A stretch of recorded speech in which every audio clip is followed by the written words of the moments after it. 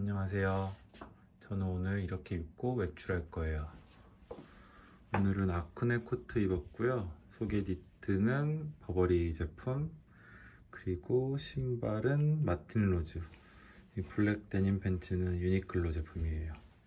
그리고 가방은 디올 새들백 오랜만에 들고 외출해 보려고요. 가보겠습니다.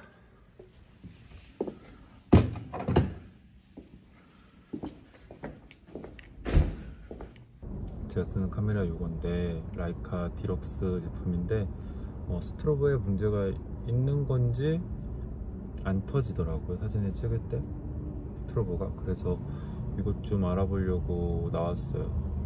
다음 노래 댄스 나갈 때 좋습니다. 낮이 남자 이제 지금 만들고 있어요. 박명수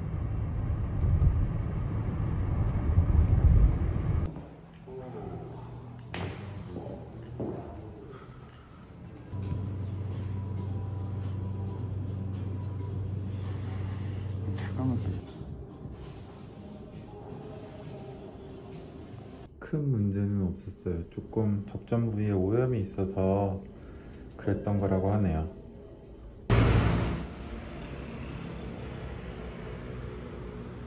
유니버스바이제이릴라 여기 가보려고 근처 들렸어요.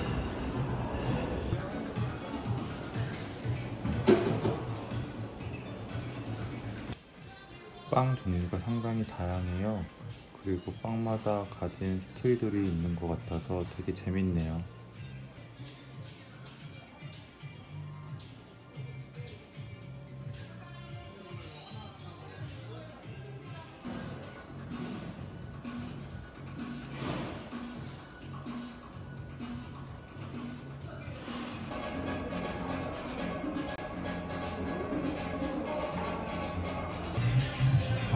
라꽁비에트 랑버터랑 밀키샷, 에스프레소와 밀크티가 들어간 거라는데 시그니처라고 해서 한번 시켜봤어요.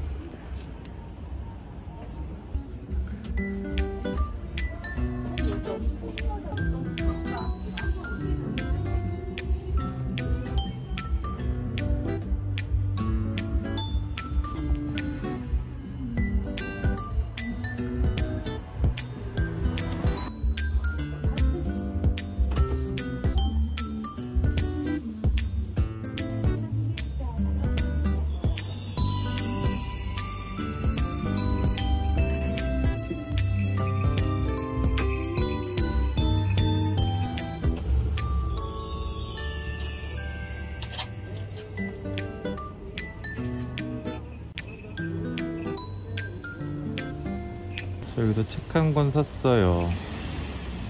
절판된 책인데 입생노랑이 직접 지은 책이라고 해서 호기심에 하나 사봤습니다.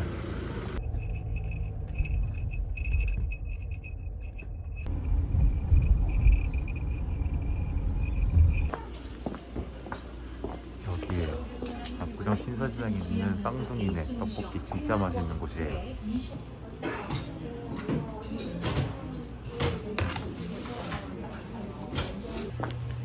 테이크아웃으로 해왔어요. 저는 이제 이거 먹고 서울을 또 데리러 가야 해요.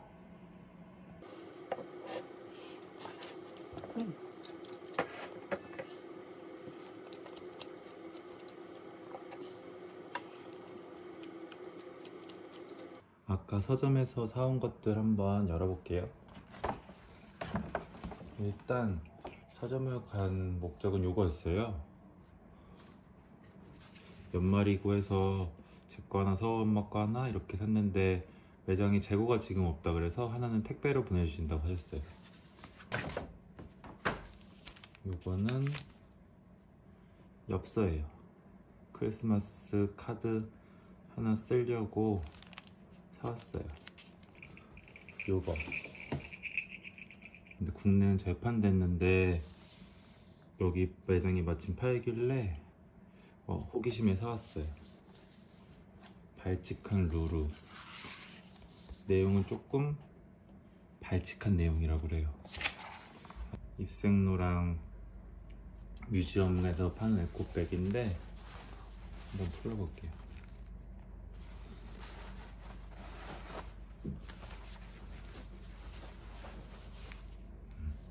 이런 스타일의 에코백. 저는 지금 크리스마스 엽서 쓰려고요. 콜링북스라는 곳에서 사온 크리스마스 엽서예요.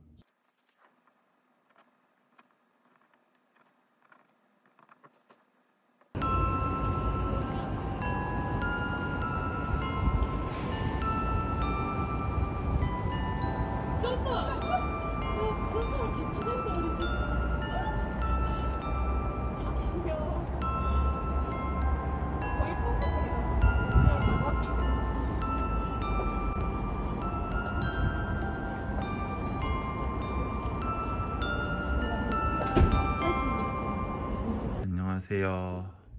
저는 오늘 이렇게 입고 외출할 예정입니다. 오늘 미리 크리스마스 하려고 호캉스 가기로 해서 짐이 좀 많아요. 저는 르메르 그때 구매했던 코트 입었고요. 안에 자크무슈 셔츠 입었고, 신발은 아워레가시 쿠반 부츠 신었어요. 그리고 포인트 되는 프라다. 저 나가볼게요.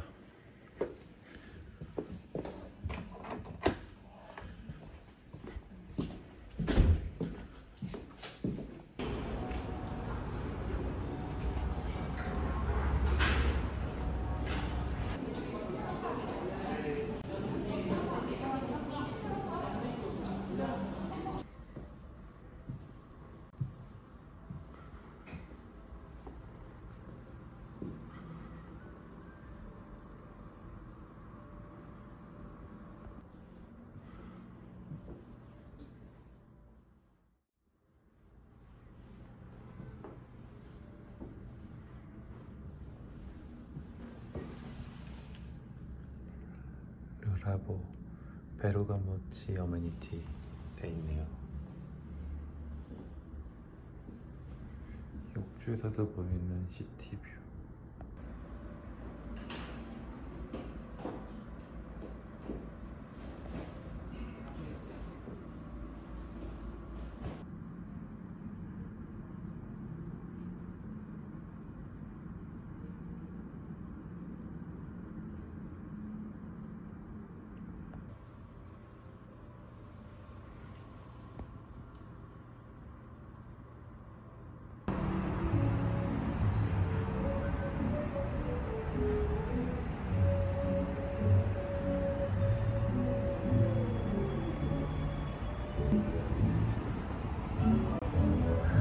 현대백화점 무역점 앞에 크리스마스 장식 되게 예쁘게 해놨어요.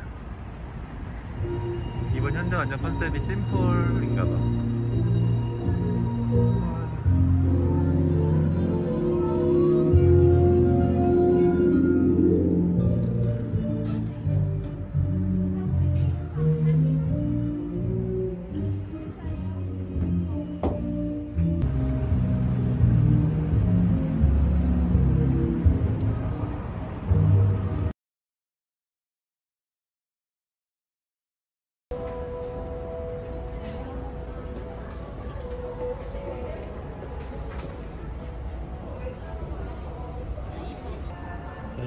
나 이런 거 딱 넣어. 이런 거.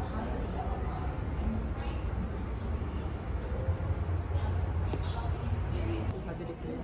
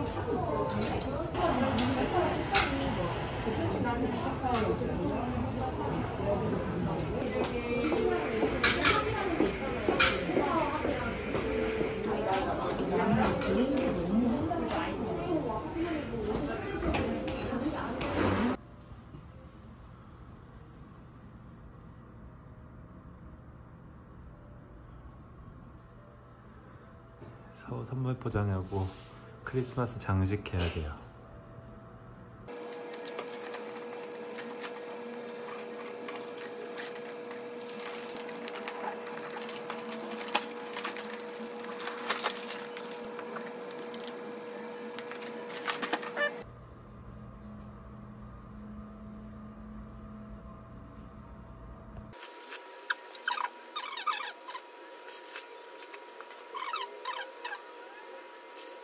우와, 끝이 보입니다 이제. 아, 또 남았구나. 끝이 보이는 게 아니고 또 있네. 또 있어. 서엄마? 자꾸 이거 누가 시키는 거예요, 서엄마 이거? 앞으로 이거 주문할 때는 같이 상의하고 주문했으면 좋겠어요, 솔직히. 이거 주문하는 사람 따로 있고 만드는 사람 따로 있고. 서로가 행복하면 되는 거니까.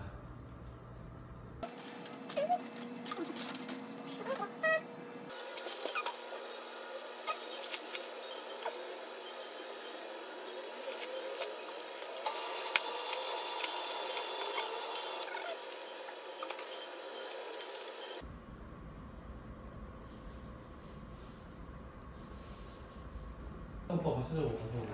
에이, 빨간 빠봐 어딨어?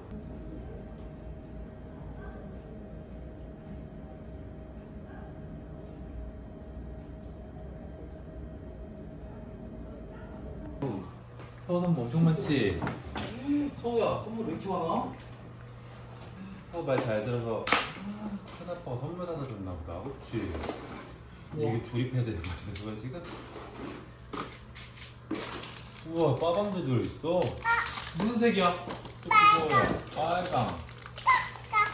이거 닭가?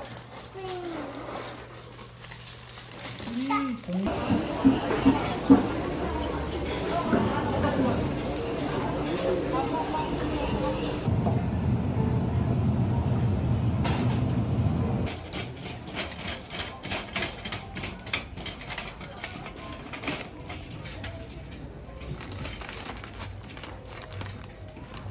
특이치야.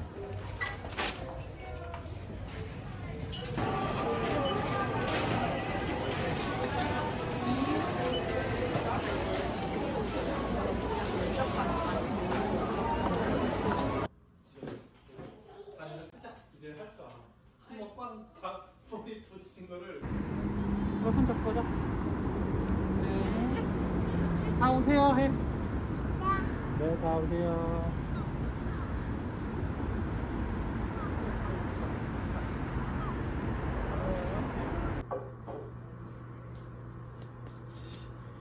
오늘 하루의 마무리는 치킨으로 합니다.